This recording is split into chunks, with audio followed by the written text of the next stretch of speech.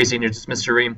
Quick reminder of how to update your college application results through your Naviance Family Connection account. Again, please do update this. This is information that I need to be able to access throughout the spring term, both for my own information to celebrate with you, but also because many different types of people, including district office people, news and media, all want to know what kind of successes our students are having in their college applications. So please make sure that you try to update this as frequently as you can, as many of your college application acceptances or wait lists or denies will be coming out in the next couple of weeks if you haven't got them already.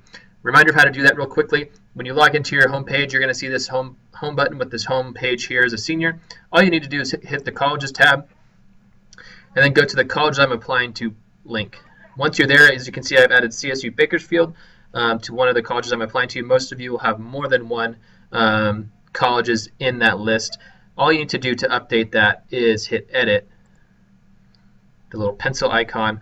All you need to do is see all this information under this results tab. You just need to change it to whatever the result is based on what your letter or email or portal has told you. So whether that's a conditional acceptance, a January admit, most of it will either be an accept, a deny, a conditional accept. If you did not end up applying, you can withdraw. We will ask by the end of the year for all this information, so make sure you can just save some time during senior checkouts by updating this as you go along. And then if you're waitlisted or deferred, feel free to check those, and all you got to do is hit the update applications button, and that's it. Just a quick reminder, if you don't see a college that you actually applied to on this list, or you need to add another one, all you need to do is hit this add to list button at the top. You'll select the type of admissions, and then you'll use this lookup link here to then search for your college. You can either search by name, by alpha. Many of the standard ones, especially our CSUs, UCs, and a few local community colleges we found right here. But just search by the name. It doesn't have to be exact. You know, if you're looking for San Jose State, you can just type in San Jose and a list of schools with the name San Jose, and the name will pop up. Select it, head down to the bottom. You can add as many as you need, and hit add colleges, and that's where you go from there.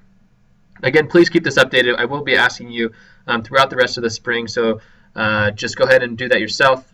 And I do want to know whenever you hear back from schools, because it's a very exciting time for me as well. I like to know what you guys are getting into, and then how to kind of brainstorm in case you don't get into a few schools, which is not a surprise. But I hope you get into as many as you can. But let me know, keep me updated, and best of luck the rest of the spring.